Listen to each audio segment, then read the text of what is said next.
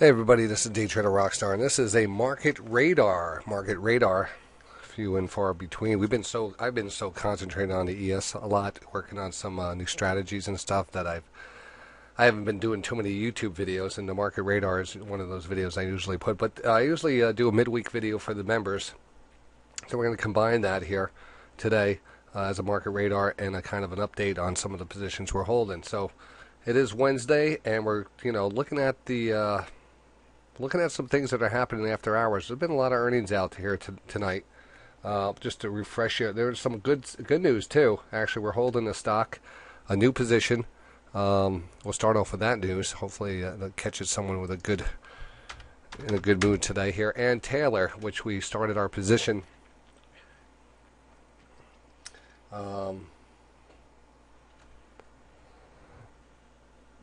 Today, and I'm trying to get my price up. I'm bringing up my platform here. We're in at 37.56. If we take a look at it after hours here, buyout rumors and chatter, and actually some news out about a buyout coming out. So it's trading up here close to 40, in between 40 and 42 right now. So we're gonna have a nice little bounce on this. And this was a divergence setup. And let's just talk about the divergence. Divergence is the go-to setup for us here at Day Trading Radio. It really is an important setup. I try to kind of even pay back people who bring me divergences. So if you bring me a good divergence and I take that trade, I'll give you 30% of the profits. But the divergence is a special one. It's called the lane divergence, and we see the momentum here shift as we make new lows, but the stochastics refuse to make new lows. In this case, you can see it both on the 14 period and the 7 period. And it is working out great. And today, again, after hours, we've had some news here. And surging 15% after hours following Reuters report that Golden Gate Capital may acquire a company. Price talk is in the low 40 range. Tomorrow morning, I'll be in here early taking profits. Hopefully, get a little further upside. But I would not, if it's trading at low 40s right now, I'm out of it. I mean, I just looked at the account right now. It's I have 70 shares. I'm up about $200. So I don't have much on it, but that's a great little, it's perfect. It doesn't mean much about the divergence anymore, but we'll take it. And that's just an update for you, so you can get in early and maybe take that off pre-market before the people have the opportunity to sell off into it. So next up here, we're going to take a look at the SPX, and that's part of the market radar. And the last couple of days, we've been seeing some selling. Yesterday, we came into this market oversold on the 60, and I was looking for a reversal candle, and we had one early this morning. It was perfect. We actually got a trade off of Apple on it. It was a great trade. We'll talk more about that in a second. But we failed to make a follow-through candle, and that concerned me, because if we look back at the 60-minute time frame, each one of these 60-minute time frames gave us a good reversal, but we had a follow-through candle. This is the only one we didn't have a follow-through candle, and we broke down further. Now we open up tomorrow. After today's last hour, had a beautiful candle in the last hour, but wasn't taking out the lows. You might want to stretch it and call it an engulfing pattern, but I'm not pulling out the protractor. It doesn't look 100% as an engulfing. So we'll watch it tomorrow. The good thing is that 60 is set up here. The bad thing is when we start to see that 60 in bed, that's a sign of continued weakness, and we might be waiting for that daily to finally get oversold. We haven't really, the last time we got oversold on the daily was back here. It's rotating back down. Seems like it wants to hold it, but it actually is. We're due for a pullback on the daily. So I'm considering it. That possibility. So we have to watch that a little bit closer. But the 60-minute time frame with the embedded stochastics is concerning also. But today's move, what are we going to blame today's move on? Is it just a technical pullback here that's happening in the market, or was it Janet Yellen saying that stock valuations are too high or getting high? Is the Fed sticking their fingers back into the markets here, or was it something else out there? Is there more talk of Greece actually made a payment over the weekend, or last night actually, not the weekend anymore, and they have another payment due, I think, next week, next month, sometime coming up. I mean, that seems to be, going along, but there is chatter of that, always an issue out there, and that's always will be overhanging us. But, let's talk about that 5-minute. We start off tomorrow with a nice 5-minute overbought level. And then we take a look at that 16. Yeah, we're oversold on this, but we haven't crossed back up, and it just doesn't feel like it. Doesn't feel exactly like we want to bounce 100% tomorrow. I was thinking at the end of the day we're going to get a nice gap up, and just take a look at the futures right now. I mean, it's way early, but a lot of the earnings were out. Actually, we're dropping off here. So I'm kind of considering, maybe a little bit more downside. I was thinking about maybe a gap up on futures tomorrow. We'll watch it in the morning. And Taylor's interested. I want to be in here earlier tomorrow to take that off pre-market. I considered taking it off today, but the spread's a little wide. I think we have a shot of getting up there early in the morning. Now, I just finished a video. I did a beautiful members video on the triple threat. The triple threat is something I've been keying in on. I talked about a little here. A little of it, I did talk about the triple threat after hours, and you can see we actually have one right now. So we actually have that nice candle, reversal candle. We have the triple stochastic setup, and it's 7:15 in the evening. Not something normally I would take, but let's pretend that we're taking it. Let's just bring the sim over here. Let's just take this, and we just took it for a 3 tick. So I'm in it. Why does it say I'm in at 74 1/4 and it's only at 73 here? What's going on here? Let me refresh. Let me backfill this a little. Am I delayed here a little? No.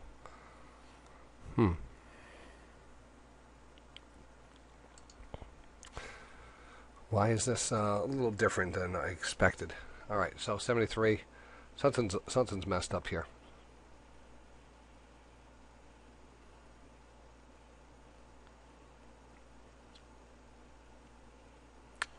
I'm a little delayed on my DOM today. Anyway, we're going to let this thing roll. Normally I would take a stop just to show you the triple threat setup here.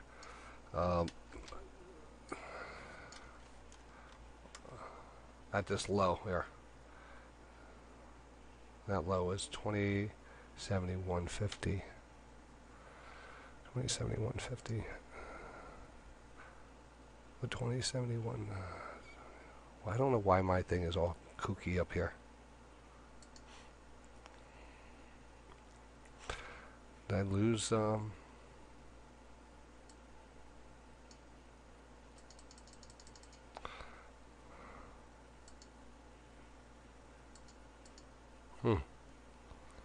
Very strange. Anyway, not to dabble on that. I wanted to give you some other stuff that we're working on.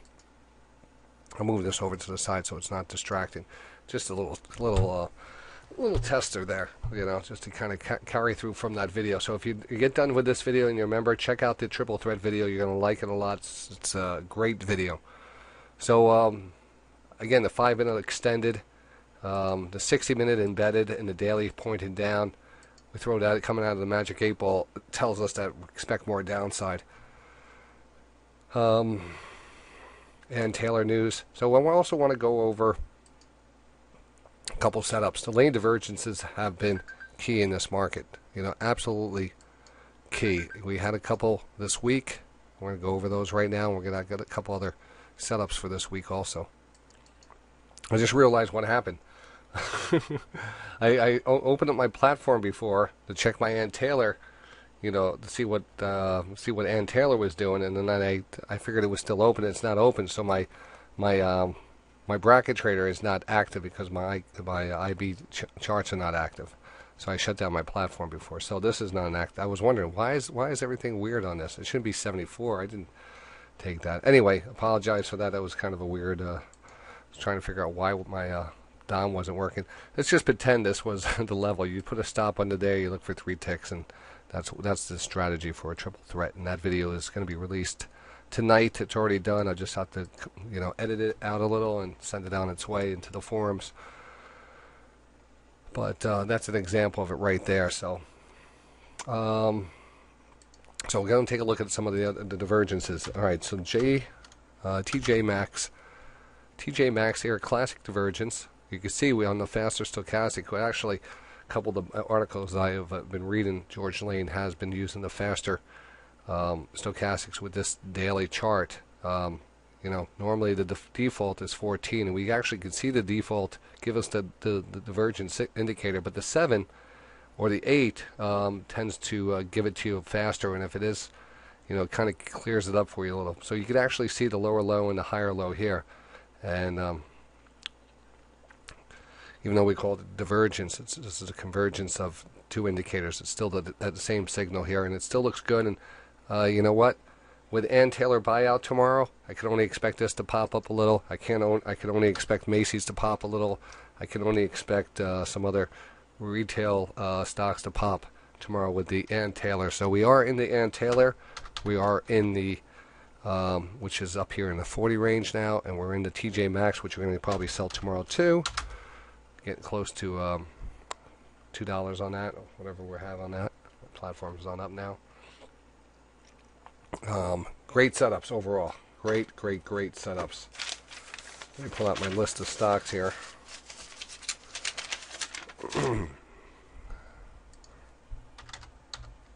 Berkshire Hathaway, just to kind of remind you, that was a pretty decent setup.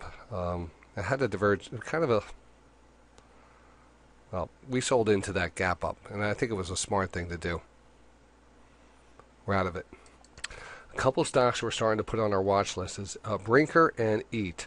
Now, you might have an established channel like this, but you want to see that bounce off of. But if it does fail for whatever reason, this channel still is active, and what we see the majority of the time, unless all hell breaks loose and the zombie apocalypse happens, that these quality names will push back into the channel a little bit higher than the lower trend line, and then retrace back to the trend line and bounce.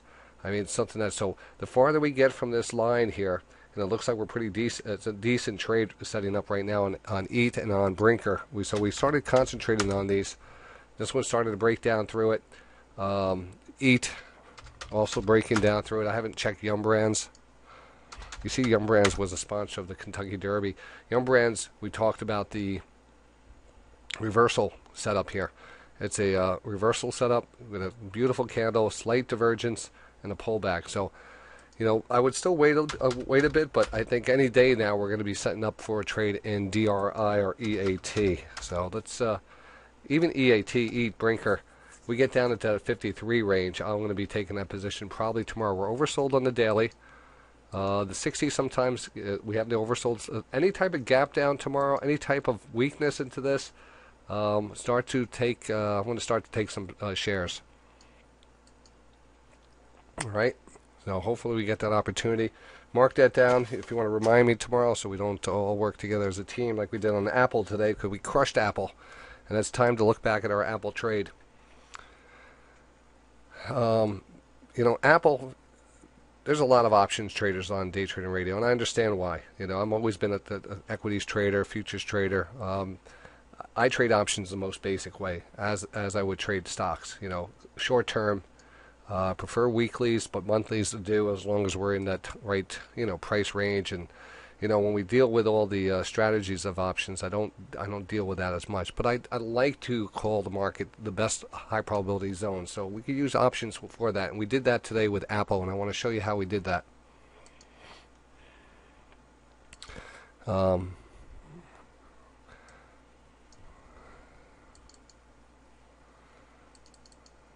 All right, so let me bring the Apple chart over here. Sorry for the delay.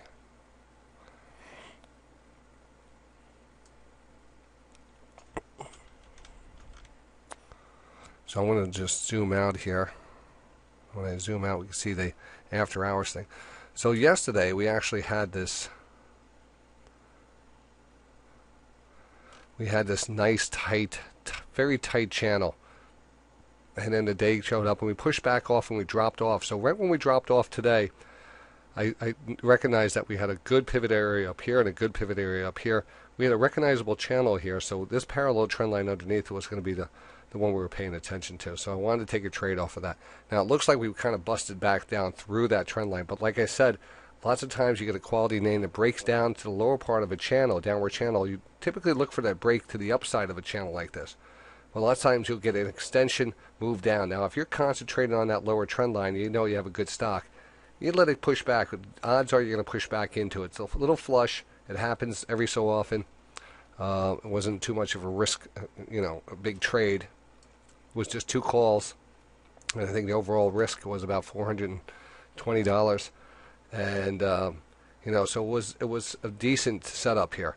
So we pulled back a little bit further. I think we got in right around, a little bit here, and then we pulled back. But then we started consolidating.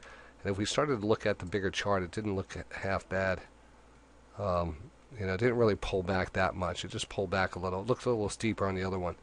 But 124 down to 123.50, about 50 cents. And we had a nice reversal, and we popped around, kind of consolidated here, and then popped out of it, and we rallied. And we took profits, and then we pulled back. Why did we take profits? I think it was the 5-minute setup here that I took profits on. There's also a little trend line. I think it was probably around here. We pulled back and we got back in it again, and of course we actually had a nice little wedge pattern, and now we're sitting pretty on this one again, and it's actually trading a little bit higher than this. So again, pull back to the trend line. We got in. It pulled back closer to that lower trend line, and a wedge pattern. We got back in, and it popped out of this, and now we're looking at taking profits tomorrow morning on this. I'll give you a better example on this, but you had to be listening to the show. But it's just something we want to pay attention to tomorrow. So that's, you get something in here very close to in the money. I think there were 125 calls, trading around $2 and change. And our second call, or the third call we got here, is up about $50. So instead of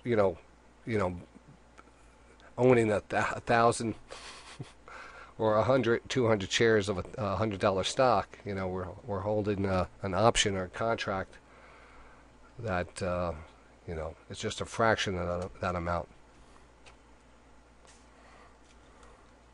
Yet we get a nice return on our money, a nice return on the money. We got about 25% on that one trade. And we have so many traders in the room here, always banking 100%, 200%, 1,000% I've seen, on some of the option trades.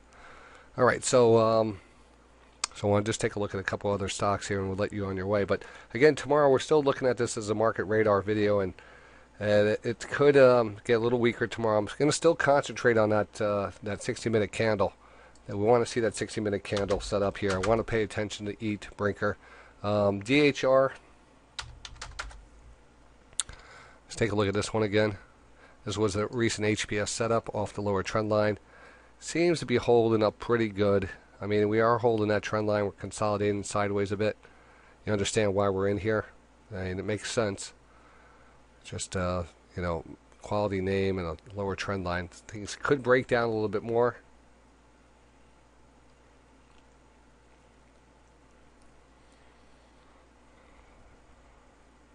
Now, here we have Michael Kors, and I still say Michael Kors is similar to Ann's. Not that Ann is going to get the, Ann's getting the buyout and stuff. I don't know if that's going to relate to Michael Kors' pattern here, but you can see we're really fighting to hold off the lows, even though the market has been grinding here on Kors. You take the bigger picture of Kors, it's a huge channel, a nice pullback. Nothing exciting happening though. No big announcements or anything in the company. You don't want to get a downgrade or something that kind of breaks us down here. We're still but we are seeing signs of that internal momentum shift. We're starting to see this starting to move back up here. The market seems to be at the lows, but we're starting to feel better. So Michael Kors here still in play. People ask me, it kind of got beat up the last couple of days. Everything got beat up the last couple of days. Well, not everything, but you got the market here. We understand that this is going to flag out. We're going to move higher here. The problem is if you're into options, I think stocks will be fine with Fastenal options. You have to be a little bit more concerned with time decay, but we're going to move up out of this. I want to consider this a flag, and we're going to hold these levels, and we're going to break out of this and move up here on Fastenal. So I'm not that concerned with it. I'd rather see it move up today, You know, I'd rather see it move up tomorrow. I would rather not deal with the crap of pullbacks. Let's just get to the point we need to get to. Well, that's where we are. You know, we have to deal with it. But that's, you know, Juniper Networks, we talked about this pullback. You know, you get a nice move, you pull back, you got to take advantage. It's going to pop again, it's going to pull back. You got to continue to take advantage of these pullbacks. NAV, again, you know, sideways consolidation, starting to roll over a bit, a little bit more concerning with the rollover, but in the hourly, we're right on the support level here, just kind of right down here. Might even be down a little bit below it, but again, a lot of these things here pointed out to a pop higher would be a big reversal candle. Those things are hard to come by because when you see it, it usually happens after the market is flushed down enough where you know, you have white knuckles, and at that point you're capitulated, and the next thing you know you're leaving this big candle, and the next thing you know you're heading back up. So now there's quite a few stocks out there that look pretty good today. I mean, Clorox here closed on the highs, looked pretty good. I mean, it's a nice pullback. It's oversold on the daily. Oversold on, well, starting to push back up on the 60, but I would wait for a divergence on this. Here's Waste Management. Waste Management here really did get hit pretty hard. We got embedded down here. It did pull back pretty hard. We didn't have a tremendous reversal today, but man, this is a tough one. I picked up some shares here in the 52 range, and it dropped off pretty hard. It was earnings I held into by mistake, and from that point we consolidated, but then dropped off a little bit more with this market pullback. But I think tomorrow's our day. I think I'm going to try to repair this a little, bring down my cost average, picking up another 100 shares. But I like it anywhere under the 200. But yeah, surprised to see a pullback in this, a steep pullback like this. This has been a pretty steep pullback.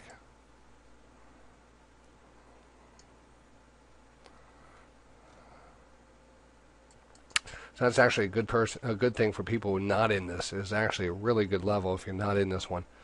A good risk-reward level here too. I mean, you have a lot of energy taken out of this stock. It's due to get a little bounce, at least up to that 50 level, 200 period moving average. Not seeing any big trends, trend lines. Just almost a gap down. 1, 2, 3, 4, 5, 6, going into its 7th day. Yeah, I think a lot of things here. If we had even had a little lower low, I'd repair that trade and actually get on board again. A little more.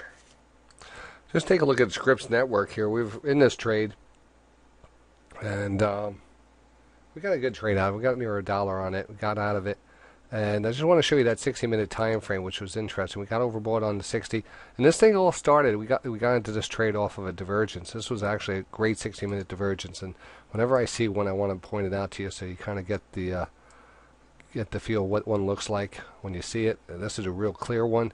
Pushed back up above the 20, pulled back, but didn't really pull back as we made new lows. We stayed way above that 20 red line, and we pushed higher off of this. So a great one, divergence there, and you can see that we've got overbought once, pulled back, got overbought second time, pulled back, now oversold. It's not a trade setup, but this was. This is the area you have to look back and remember. All right, we've been waiting for Palo Alto Networks. Palo Alto Networks, PANW. There's a small trend line here. It goes out to February, then goes through the March, and it's a pretty decent candle. I'd count that, and we actually just tagged it right here. Now, it's not to the 50-period moving average. We haven't made a full rotation on the stochastic since I don't know how long. It's just been a fantastic stock. So it's almost like a trying to pick your spot here. We did pull back a little. It's looking better and better, but I just haven't gotten into it yet. It's just something I am kind of contemplating. Excuse me. It's been a long day. So I'm going to watch it again tomorrow. Maybe we'll see some relative strength or something that kind of convinces me of taking that position again. But right now, holding steady here. Not in it. Same thing with GE here. Seeing a decent pullback on this. There's a big underlying trend line back down to 25. I did not expect to get a pullback anywhere close to 26. So tomorrow should be a pivotal day on this. You know, we actually did pull back, hold at 20, which closed basically right on the 20-period moving average. Again, this would be great if this market bounces tomorrow. It's going to correct all these stocks. These stocks are going to look fantastic again, giving you some opportunities. But again, waste management, definitely want to look at that closer tomorrow.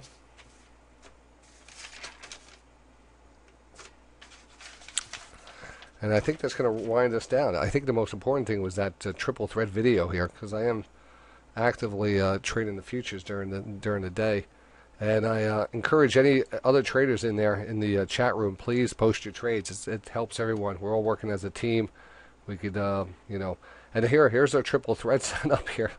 I would say that triple threat is pretty good here. You know, even in a market like this, we get a triple threat where everything lines up with that reversal candle. And look at that, we're pushing back up here, 74. I mean, you have your 3 ticks there.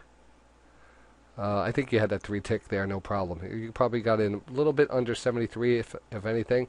You're at 74. That's a good trade right there. And it's actually telling us something else. It's actually saying, hey, look at me. I just rotated all the way back. I didn't make new lows. We're still holding up pretty good. We're starting to see a little strength in this overnight trade. But again, it's an overnight trade. I wish I had all the time in the world, but I don't, you know. Maybe the next one we'll take. You know, if I'm doing a Wednesday show, I'd like to take one. I would like to get an overnight show going for someone who might be in a you know, foreign land who could handle overnight hours. Get in touch with me. I would definitely consider a overnight show. So, all right, that's it. We're going to see you in the markets tomorrow. We're going to take Ann Taylor off, a nice trade. We're going to get back. We'll probably end up taking Apple off on a gap up if we could get that out of that Apple. A lot of new setups are going to set up, and just keep an eye on it. The trade alert box is where it's all going to happen. We have some new HPS setups this week. Those are working out pretty good. And for those out there not members of Day Trading Radio, definitely consider trying out the free trial. We get a 2-week free trial. We have some great setups here, great, you know, of course, commercial-free chat rooms, great traders in it, everything that goes along with the site. All right, so that's it. Fastball cores, Dunkin' Donuts. So I'm curious on a couple of things here. WPC, I'm curious about one here. Give you a look at one of these HPS setups. It's setting up. I want to take this trade, and we're very close to it. So as when you're a member of Day Trading Radio, you'll actually get a watch list which has all the charts detailed for you with their buy zones, stops, profit zones, and the video goes along with explaining what type of setup it is, so you can learn from that also. And the setups are embedded into the platform, so when these levels, this price actually hits this level, you'll get an automatic alert, you'll get an automatic email, so you don't even have to be in front of the markets to actually see a great, so you know, like, oh, John has that WP carry trade, it looks great, I would love to get into it. And you're driving around, getting Pampers, and all of a sudden you get that email saying, hey, you know what, it's entering your buy zone, so you can take action on it. And great little system. You get to all that and so much more here at Day Trading Radio. And we'll see you in the chat room. All right, take care.